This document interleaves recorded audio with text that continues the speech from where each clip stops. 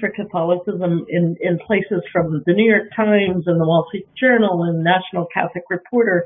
He's been in media in Italy, France, Germany, Brazil, even the Pope's home country of Argentina and many other countries.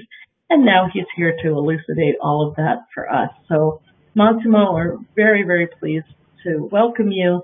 And Jim Smith, our Associate Director and an alum of the University of St. Thomas. Jim will, as always, deftly facilitate our discussion. So, Massimo, welcome to Dignity USA, and thank you for bringing your perspective on Pope Francis and all things Catholic to this conversation. Thank you. My pleasure to be here with you.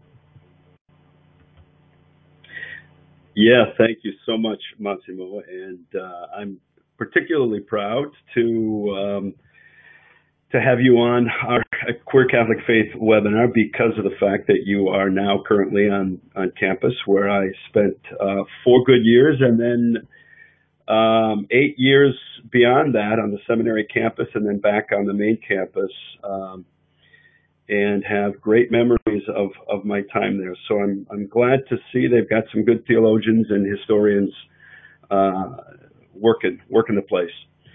And you are, as I just mentioned, not just a theologian, but also a church historian. And you dabble deeply in many aspects of church. You're not a sexual ethics theologian, so we're not going to get in depth on those particular issues. But I do want to scratch your brain a bit with a couple of questions on sort of the environment these days for theologians. It seems to me that in the past 30 or so years, 20, 25 years, we've lived under sort of a pray, pay, and obey dictum in the church. And I'm wondering if there really is, under Pope Francis, sort of a greater freedom among theologians to reflect with integrity and honesty on all things church and morals and faith. Does the environment feel safer to you and to your colleagues in the work, or not? Well, it feels absolutely safer. So there's no question about that. But first of all, the environment has always been a bit safer in the United States than in other countries. For many reasons. I mean, that might sound shocking because of what we have heard of the investigations against the U.S. Right. But the very large and strong network of Catholic colleges and universities in the U.S. has always provided theologians with a protection in this country that they don't enjoy in other countries. So that is the first thing. The second thing is, so there's no question that Pope Francis has created a new climate because of his style, because of what he has said on many controversial issues. He has said many times that the debate is healthy, is a good thing. Mm-hmm. So he's not afraid of that. An interesting thing is that he's choosing not to play the Pope's role in a theological debate. So that was typical of Pope Benedict. What is the Pope's role? What do you mean by that? Well, with Pope Benedict, it became absolutely normal that the Pope, as a theologian, would speak as a theologian in a humble way, rhetorically speaking, but everybody knew that he was the Pope, so his theological voice was not just one of the many voices. And because he had been the prefect of the Congregation for the Doctrine of the Faith, the former Holy Office, the fact that we had a Pope with such a prominent resume as a theologian, as an academic theologian, that complicated very much the style of debate in the church. Right, right. So that's last thing with Pope Francis. So the way he's governing the church from Rome, one of the most interesting things is that he's basically governing without the Roman Curia. So he is bypassing them constantly, and specifically, he has reduced radically the role and the visibility of the congregation for the doctrine of the faith. It was under John Paul II, especially, the policy maker of the Catholic Church. So when Joseph Ratzinger was prefect, and under John Paul II, the Holy Office was those few rooms. They were setting the tone for everybody. That's no longer true. Okay. So that's a big change. So there is a change in terms of style of debate, and there are also institutional changes that are typical of what Pope Francis is doing. Yeah.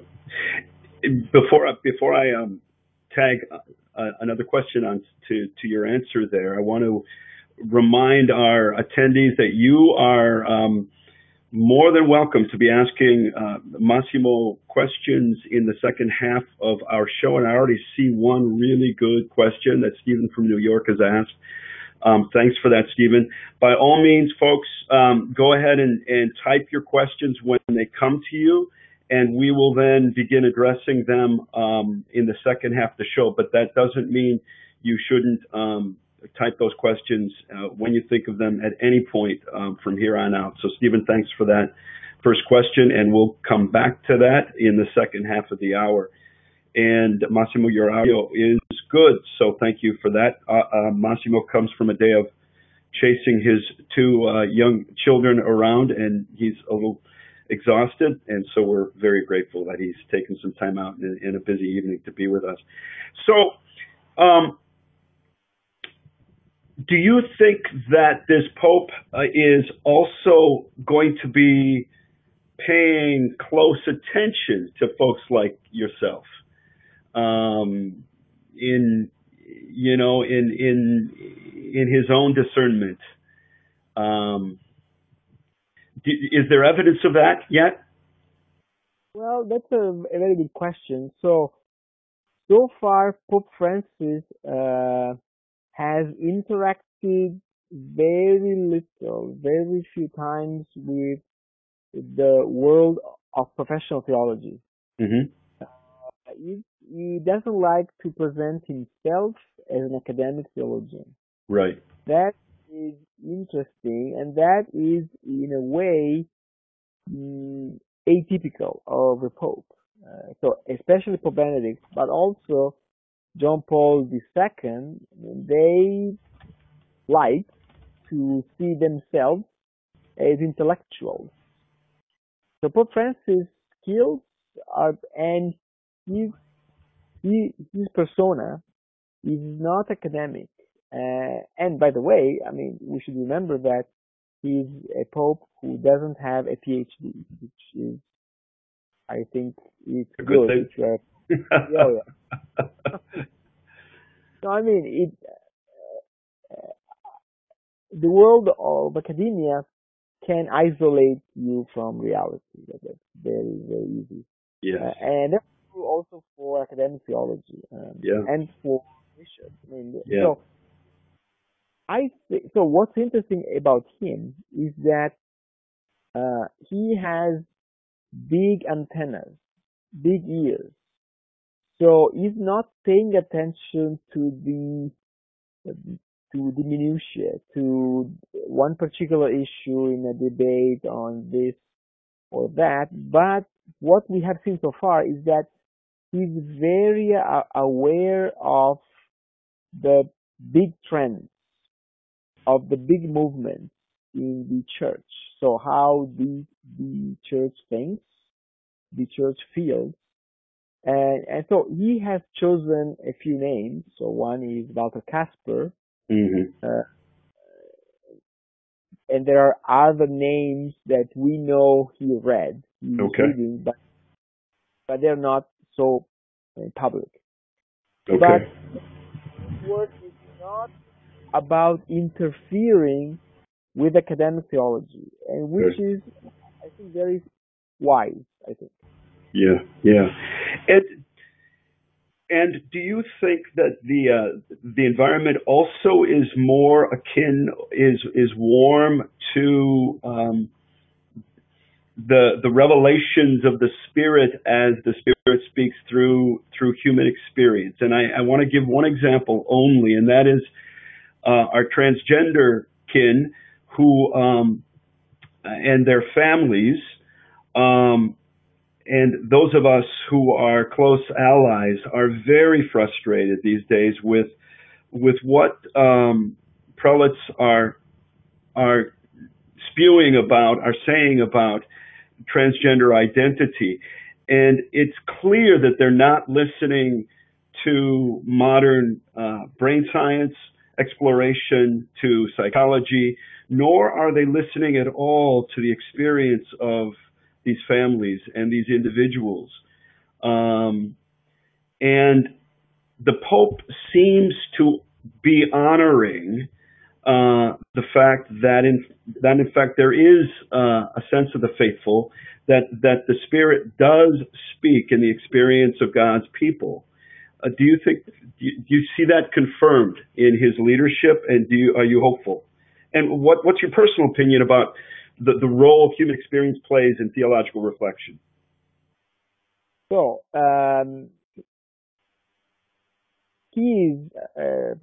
Pope Francis is a pope whose most important theological imprint is the Second Vatican Council. So this big event that happened between 62 and 65, and one of the major changes in theology that happened there was the idea that human experience is a fundamental source for theology. So it is something that teaches us something. It's not an accident. It's not something that happens and we shouldn't pay attention. In what he's doing as a pope, it's clear that he has accepted that theological turn. But what's different in him is that he has appropriated Vatican II. So that idea, that experience is fundamental to understand things and to make theological judgments in a particular biographical itinerary, which is very different from anybody else on the chair of Peter in these last few centuries.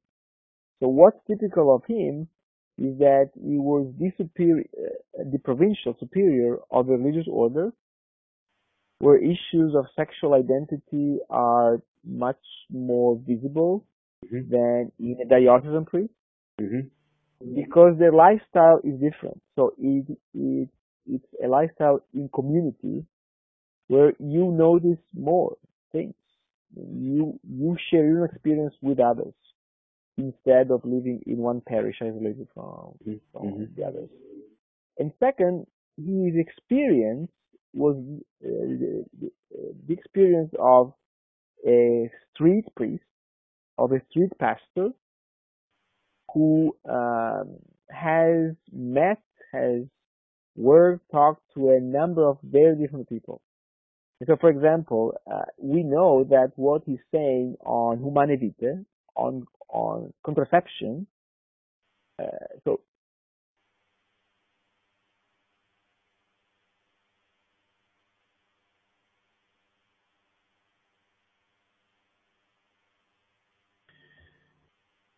Massimo, I can't hear you all of a sudden. Can you hear me? You can hear me. Attendees, can you still hear Massimo? I just lost him.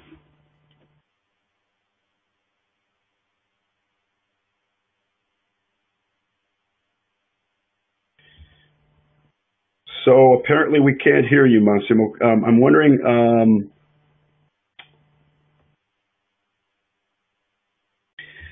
would you unplug your earplugs from the computer and plug it back in again? And Logan, I'm ask you what we can ask Massimo, what else he can do if this doesn't work. Hold on, we'll get this.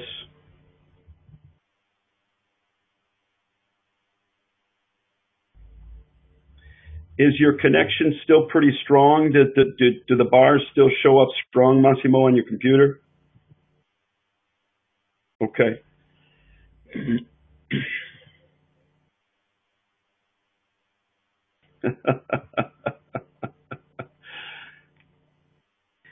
Some say as long as we can see you, you're kind of cute. Things are okay, but we really do want to hear you as well.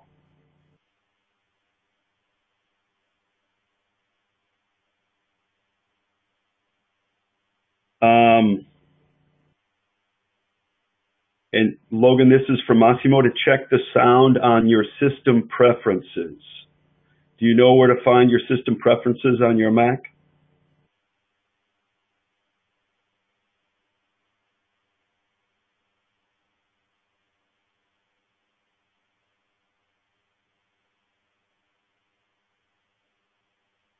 The other thing we can try, Massimo, is if you just use your computer speakers and take the headphones off and unplug them. Try that, and then we've got another option if that doesn't work.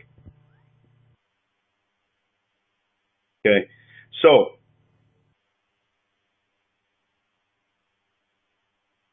ask you to close the browser. Don't click on end meeting. Just close your browser, and then you'll be invited to re-enter the meeting. Okay, if you click on the link again. So close your browser and come back in.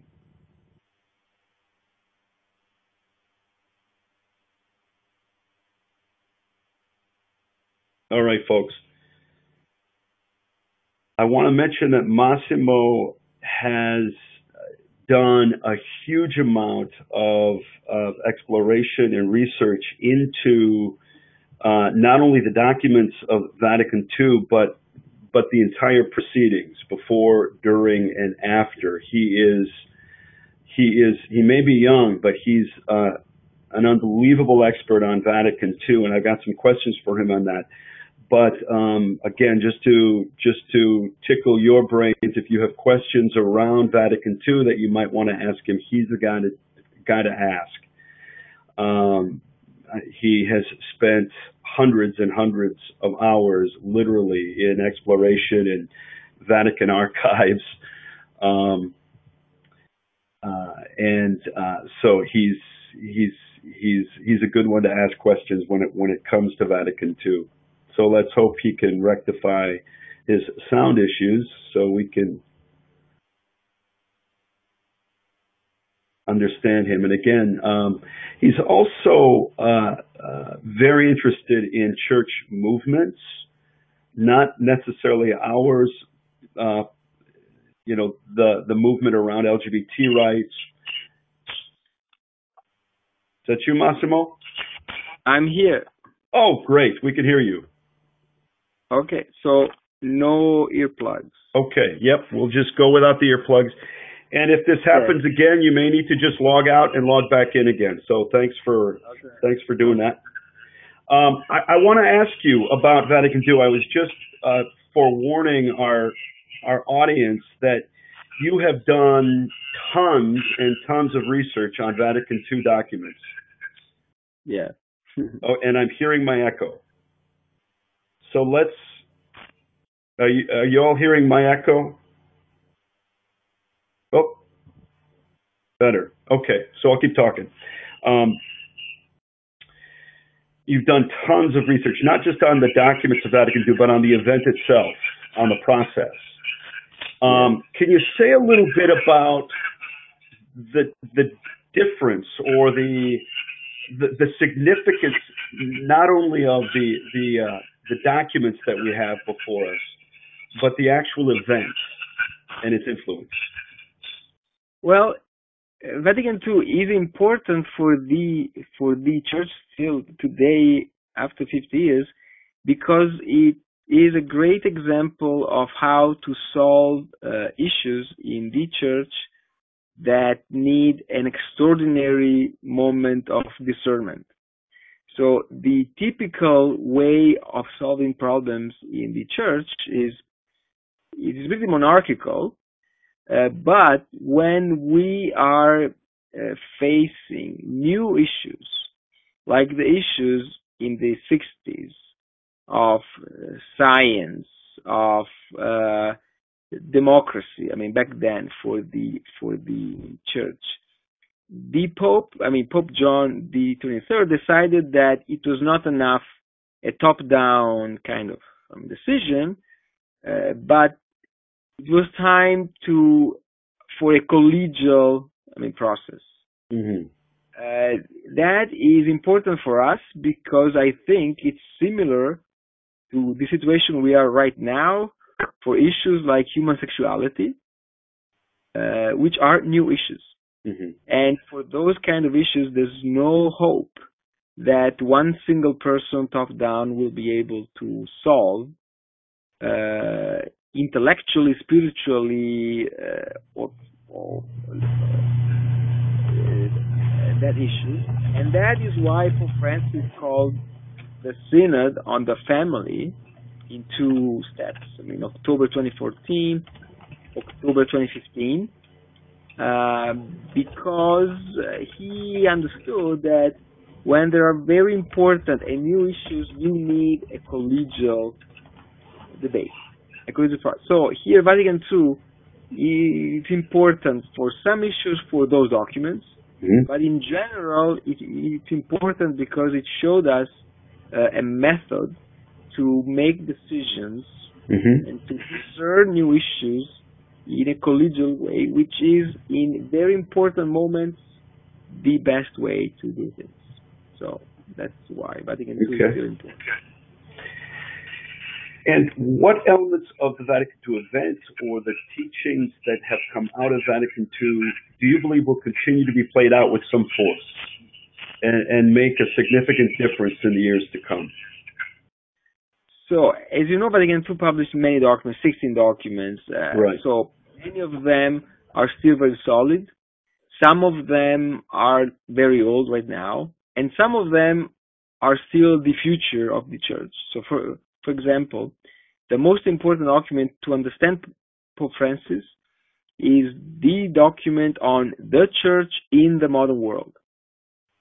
Gaudium et Spes. That is the crucial document to understand. Why? Why that document? Because it's the document that says basically that the church and the world, they coexist, and the church has to learn from the world something.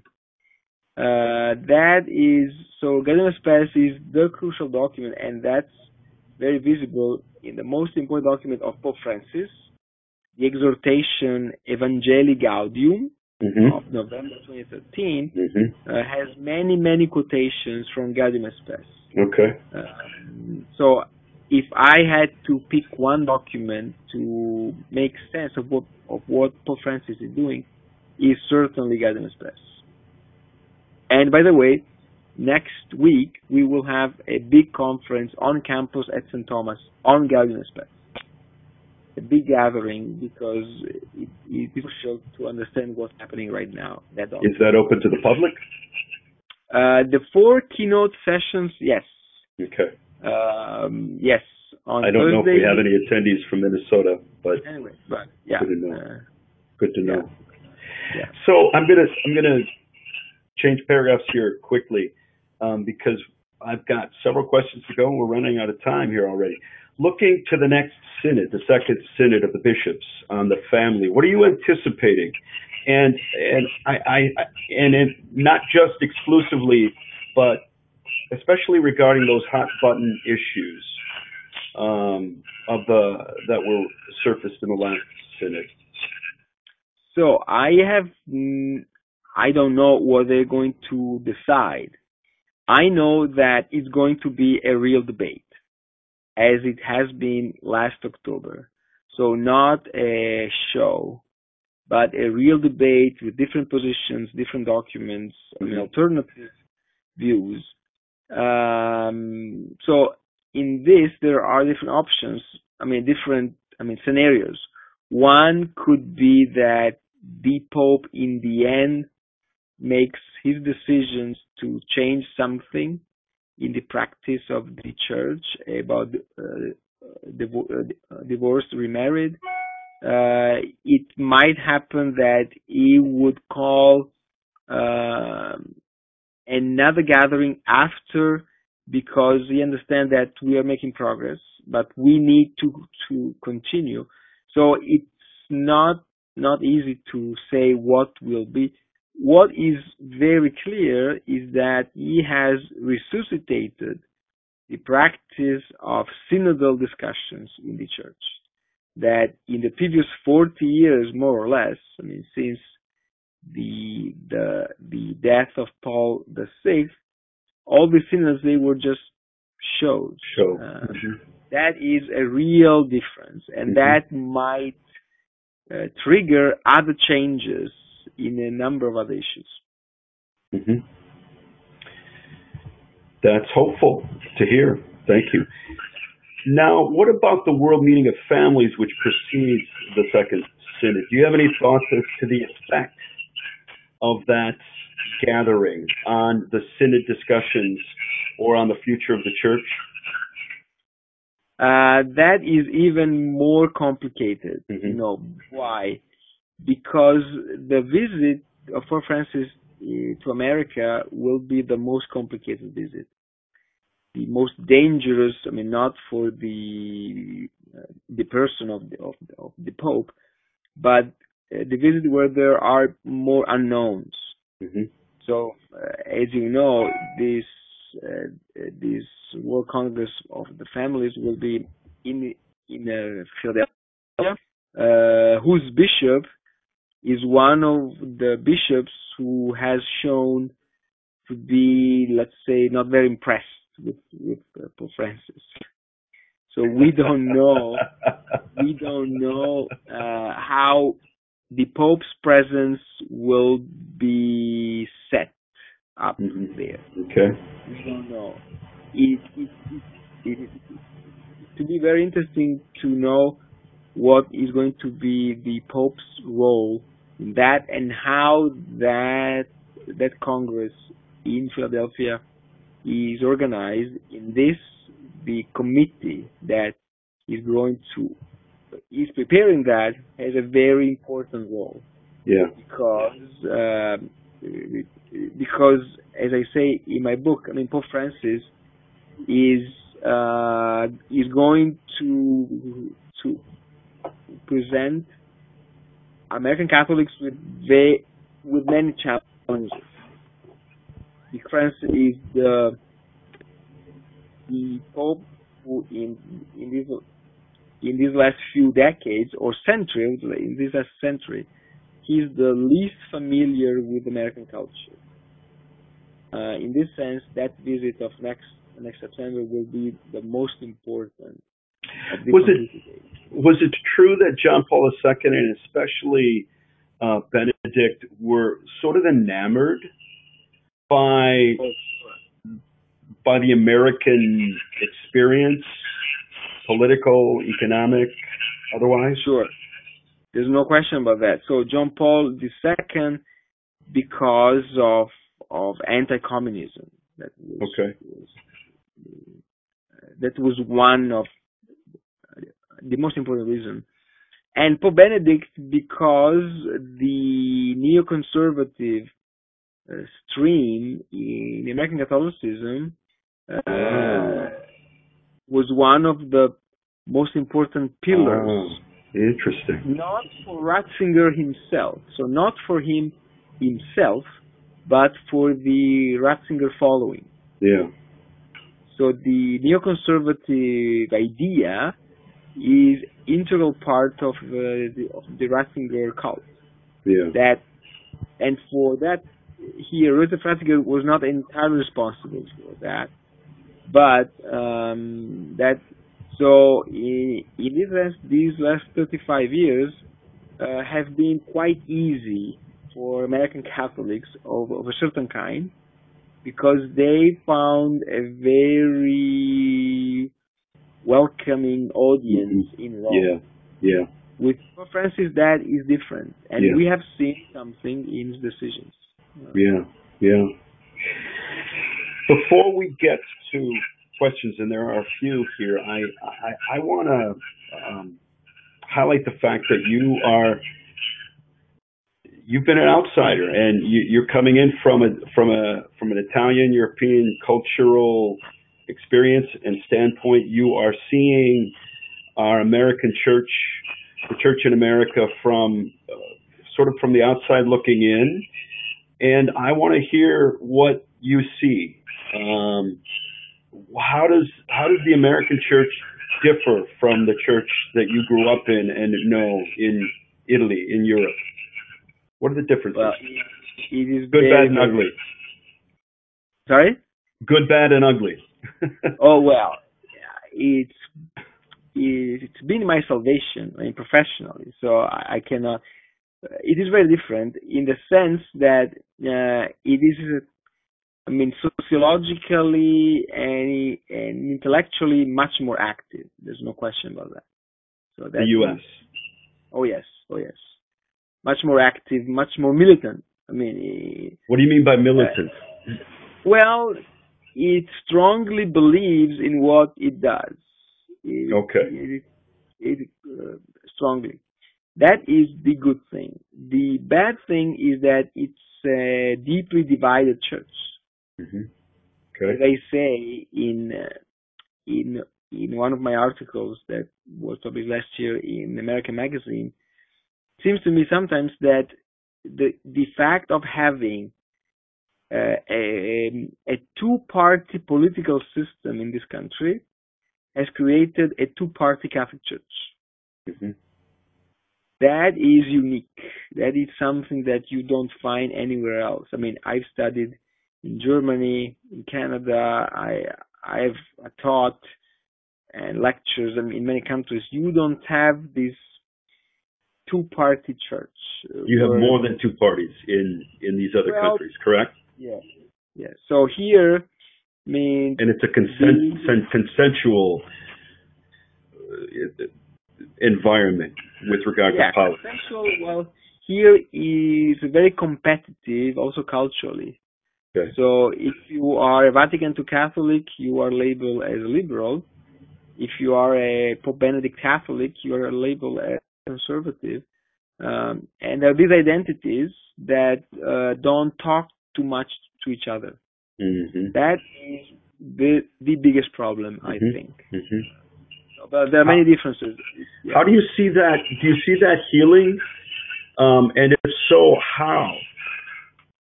Well, I can relate directly my experience with young students, and I have seen a distinct Francis affect among young Catholics, even conservative Catholics, or traditional young Catholics.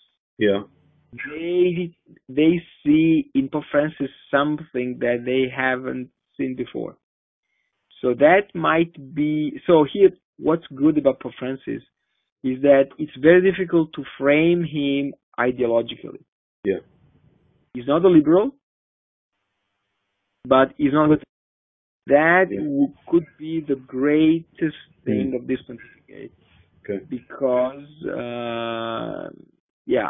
that's, I have seen something that gives me hope, actually. So. Mm-hmm.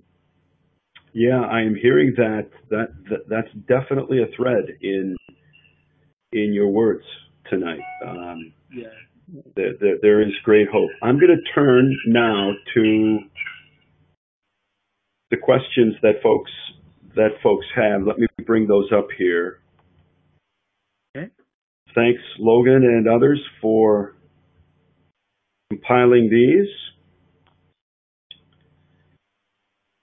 So, Stephen Fratello from New York asks, can you clarify the statement Francis made recently about the trans identity? Now, I'm not so sure he was talking about transgender identity. He did use the term gender identity, but he compared it to nuclear weapons. Does Francis contradict himself often, or is he just misunderstood? And Stephen says, I find him confusing, and I think a lot of people do. Yeah. So here, Pope Francis is not a systematic thinker. He's not so, and there's this tendency, I have to say, especially in the Anglo-Saxon world, to take one sentence and interpret the one sentence without the context. So that is one problem. The other problem is this: that Pope Francis uses a lot of metaphors, of images, of breeding like rabbits. You mean? Allegories. So all that said,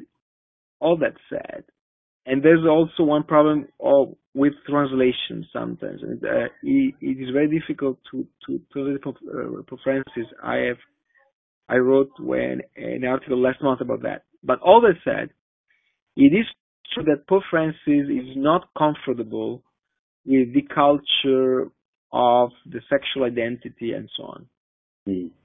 So he's very comfortable in talking about the pastoral approach to gays, lesbians. Intellectually, it's not his best suit. Let's say that. So in this, and he has the same issue, I would say, when he speaks about women. Yeah, indeed. Absolutely. So that is partly generational. It is partly cultural. So in cultures other than the North American culture, these issues are still today not taught in schools, not even in seminaries, in theological schools. So here there is a 50% of, a language issue, a literary kind of, way of speaking. Yeah. But there's also a real issue with how much he can explain of what he knows in a language that we are comfortable with. Yeah. So that is a real issue. My recommendation would be to try and look at all the time, every time, at the whole picture of what he's saying. Yeah, the context. That is, it's a good insight, good advice. But I would say that I find Pope Francis sometimes, shocking, but I wouldn't say he's contradictory. I wouldn't say, so I don't always agree with what he says, but I don't think he's prone to contradict himself. It may seem that way when we simply take hear the snippets, the one sentence verbiages, rather than taking in context. Thank you. Yeah. So Jim has a question. Jim Gahn, who's a faithful attendee here at QCF. I'm interested to know if you think Pope Francis will overturn or end the directives hostile to the American LCWR, or how do you think he will alter that, if at all? Well, he has basically done that already. So the investigation, so one of the two investigations that was organized in the Vatican in the early 2000s against U.S. nuns was concluded in November, and there was this big press conference in the Vatican with many nuns there sitting at the table and speaking with the Vatican people, and the Vatican basically apologized. So they didn't use that word, but they basically apologized. So, as you know, the Catholic Church is not very good at saying sorry. So don't expect that. But they came very close to do that. So here Pope Francis has no appetite for this kind of witch hunt. Yeah, I would agree with you on this. The next question. What do you think that the global focus on Francis means for those of us who are committed to the Church as the people of God? And the question is, it seems there is a re-centralization of power happening, and I'm wondering if the person means decentralization of power. But if I understand the question correct, do you think Francis is akin to that image of Church as the people of God? Oh, we can't hear you again, Massimo.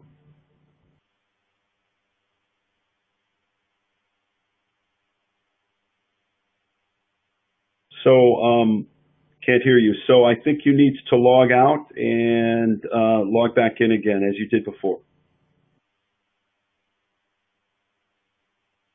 That was the last question I had in my notes. I think we still have a couple minutes for another question, though I did see one. Did I see one before? Yes. Okay.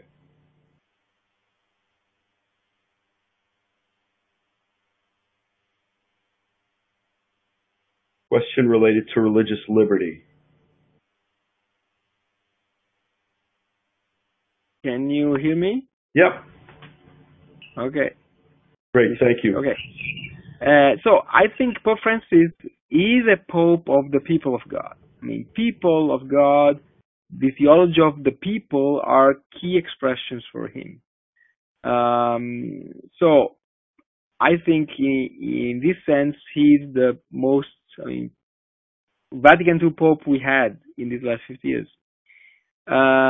If I understand correctly that question about centralization, that is a real danger. So this Pope is so attractive, is so popular that we may be tempted to hope that every possible solution to our problems exactly.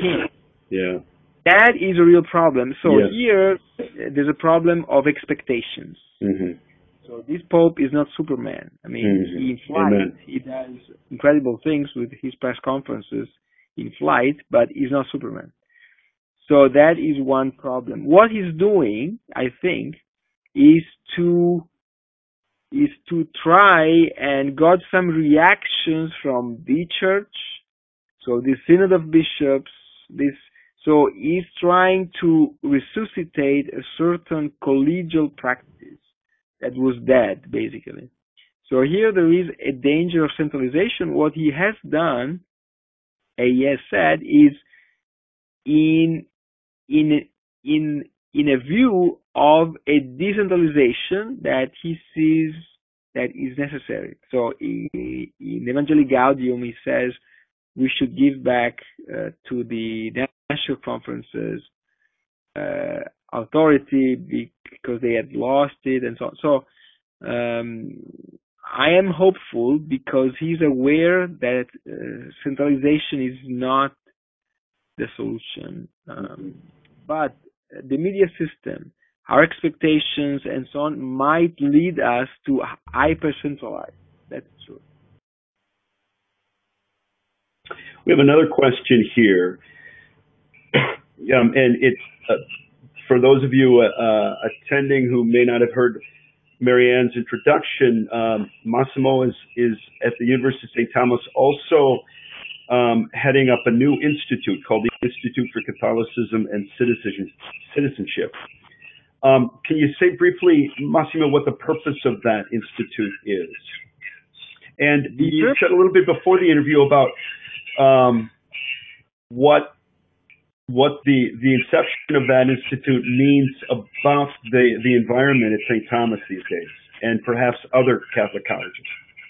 Well, the attempt of this institute is to bring different voices on campus and to have them talk to each other about theological ideas that are important for our life in a political community and in a social community.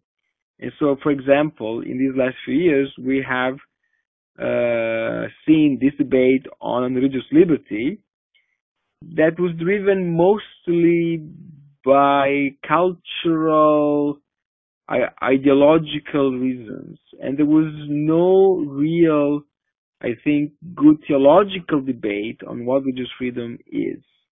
What it really is, what is the history of the idea of religious freedom in the Catholic Church, which, I mean, comes from Vatican II 50 years ago.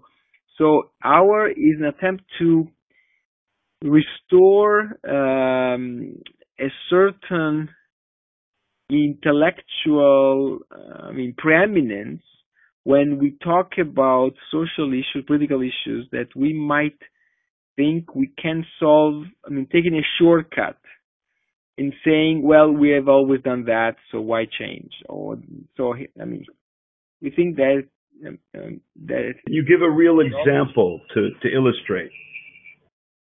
Well, for example, if you read the document of 2012 of the U.S. bishops on religious liberty, what the document says is basically, we are in favor of religious freedom because we've always been in favor of religious freedom. But that's not true. That's false. It's a false statement historically. So the Catholic Church always had a huge problem with the idea of religious freedom. In the U.S. specifically, that was a big problem until 1965, because this country was founded on the idea of religious freedom, while the Catholic Church was against that. So here, to publish such an important statement that dealt with Obamacare, with the White House and so on, on the basis of a false, basis, I think it was not a good show, let's say that. So we want to restore some, theological voice when we talk about social inequality, when we talk about immigration. So we need that. We think that theology has something important to say. So that is the reason for this institute. And it speaks to the leadership at the University of St. Thomas.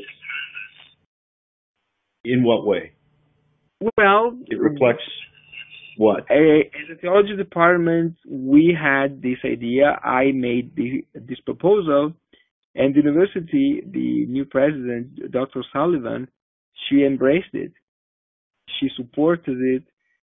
So we found a lot of support from the president, the dean of the College of Arts and Sciences. So they understood that we, as a university, we have a role to play. Also because in the Church of Pope Francis, theologians are called to do things. So they understood that as a Catholic university, we have a certain responsibility. And it's not just about teaching, but it is teaching inspired by research. Teaching inspired by exchanges and intellectual activity. And the research center is part of that. So that was very reassuring that the university stood behind this idea and supported it completely. Wonderful. I want to draw people's attention to two upcoming publications, two books that Massimo has written and are about to be published this late spring in May, correct? Yeah, April and May. So April and May. April and the other May, yes. And the website was just too long to put up here, so just go to Amazon.com and type in Massimo Faggioli, and you will come up with these two books on Pope Francis and also the Vatican II, the effects of Vatican II in our time and in our world. Also, I want to bring your attention to the fact that Massimo is on Twitter and Facebook, and this is wrong. So you see, his Twitter account has an I at the very end, but not an O. So it's Massimo Faggioli, not Faggiolo. Yeah, and the Facebook, I'm going to type in the Facebook address. That's Facebook. Excuse me. Logan, you might be much quicker with this. Facebook.com/Massimo.Faggioli. Is that correct? It is, yes. Okay. So follow Massimo on Twitter and Facebook. And if you're interested to purchase his book, you can purchase them now, right? You can pre-order? I think you can pre-order them. Yes. Okay. One. Yeah. And Marianne, if you want to come on now, we've got some news about upcoming Queer Catholic Faith webinars. And I want to thank you, Massimo, for being with us tonight. And I have been thirsty to meet you and to have a conversation with you, and feel privileged to have done those. Thanks for the good work that you do in the world of theology and church history. Thank you. It was my pleasure. My pleasure. Yes, thank you, Massimo. I hope that many of us will follow you on Facebook and Twitter and see what you're doing, because we clearly only scratched the surface tonight. There's, maybe we'll take this offline. There was one question I was hoping we would get to where one of our former national officers said, "What advice would you have for us as a movement in the era of Francis? How do we advance LGBT liberation theology?" Essentially, if you want to take a quick minute to summarize that, then we'll move on. I think it takes patience and courage and groundwork that I'm sure you are doing. So here, as you know, change in the church is always slow. Mm-hmm. But as a historian, I can say that now change is happening on many things. On many levels. So it is time to insist, to persist. That's what I would say. Thank you. That's hopeful and encouraging, so appreciate that. So I hope all of you found this as exciting and inspirational as I did, and would love to see you again. We have a couple more QCF scheduled for April and May. Diversity and inclusivity are key values for DignityUSA, and we'll be addressing that. Massimo, maybe if you could mute your mic. Sure. We could get rid of some of this echo. Thank you. So please join us to look at ways that we can enrich our communities with diversity in April. And on May 19th, as many of you have heard, DignityUSA and our equally blessed colleagues are sponsoring a pilgrimage to the World Meeting of Families, which we discussed a little bit tonight.